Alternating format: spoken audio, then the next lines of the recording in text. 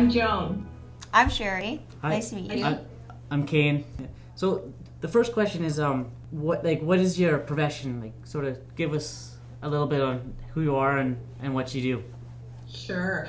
I'm a neurotherapist or a neurofeedback specialist. And what exactly is neurofeedback? Well, the term that you want to start with is biofeedback. And biofeedback, bio means life, right? And feedback means I'm showing you something about your body. So, for example, very simple biofeedback would be a mirror. When you look at a mirror, you see something about your face, and then, like, let's say you look at your hair and you see, oh, I need to brush my hair. So it gives you feedback, and then you change something. Or a scale, you get on the scale, it's giving you feedback about your body, and then you might decide that you might need to eat a bit less or something like that. So biofeedback is a really important term, and there's about 5 or 6 different kinds of biofeedback. There's heart biofeedback. So I can show you how fast your heart is beating and what rhythm it has, and we can actually change that. There's breathing biofeedback. There's muscle biofeedback. There's sweat biofeedback, which is actually a lie detector test. That's biofeedback. Oh, wow. Yeah, it's actually really interesting. So all those different kinds of biofeedback I said, heart, breathing, temperature, sweat, and then there's brain biofeedback. And brain biofeedback is called neurofeedback, because I'm giving you feedback about what your brain is doing, and then I'm helping you train to change certain patterns in your brain. So just moving into that, and you can stop me anytime you'd like. Your brain gives off electricity, right? And there's different speeds of electricity. And this was, I think, one of the questions you had written down is, what are the different brain waves, right? Yes. Okay, so you have slow brain waves, and it's measured in hertz. So 2 to 11 hertz would be something called theta. Theta brain waves, the mental state associated with a theta brain wave would be kind of dreamy, right before you fall asleep, that sort of thing. Alpha is middle speed. It's about 8 to 12 hertz. Alpha is the state of being very calm and restful. And then beta is a little bit faster, and beta is what your brain produces when you're thinking, when you're doing a math problem, when you're reading. And then there's something called high beta, which is super fast, and your brain produces that when you're either worried or very kind of obsessed with something. You can't stop thinking about it. And then there's delta, which is your sleeping one, and gamma, which is basically your consciousness. So that's kind of an overview of the different speeds. Okay, so we have another question, and that is, how do you use video games to change brain waves? Can you see this okay? Yeah, that's the...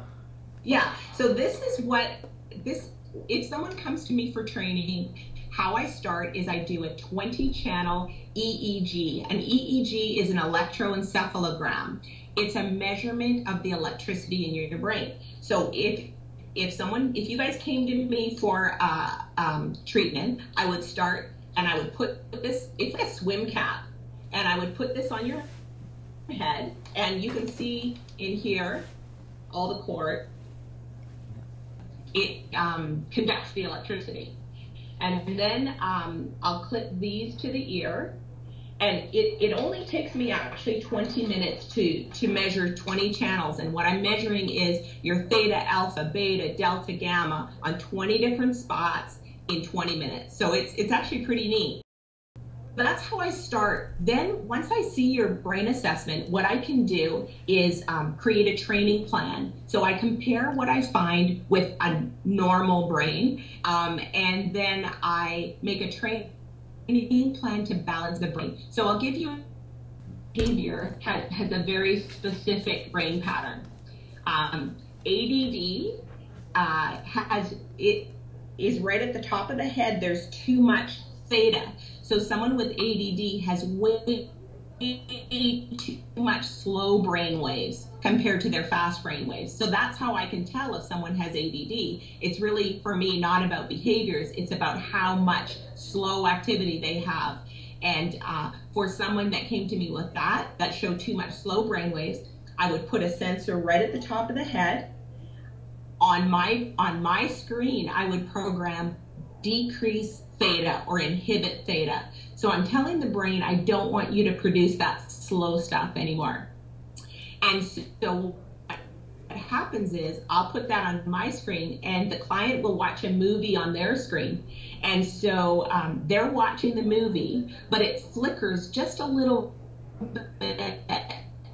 And when it flickers, the brain wants to watch that movie in full color and full volume and doesn't want it to flicker. So the brain actually changes. It's conditioned to change in order to make the movie play better.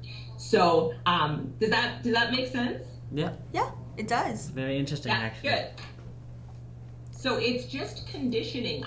There's no electricity that ever passes to the client.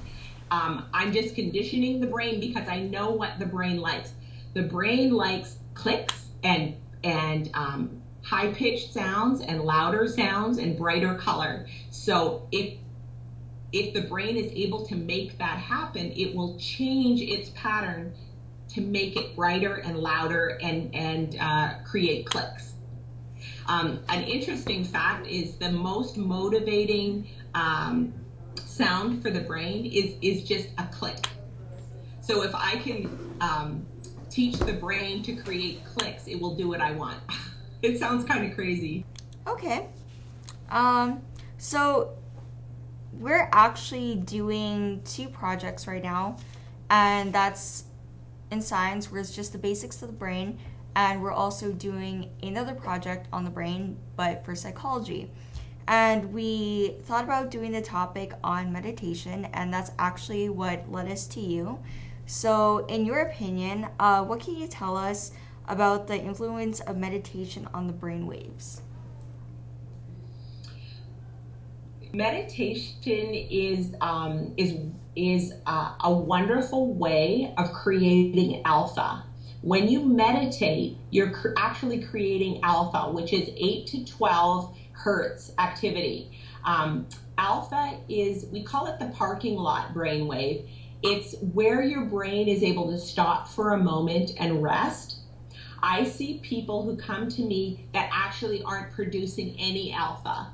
And what that means is their brain is either on and thinking and going, or they're sleeping, but they don't have any alpha to allow their brain to rest, which is really exhausting. So one part of what I do is I teach people to breathe slowly, and meditation would be a big part of that. The body and the brain are very interconnected. So if you can breathe slowly and meditate, you will actually create more alpha, which is a very restful brainwave. So yes, I think meditation is great.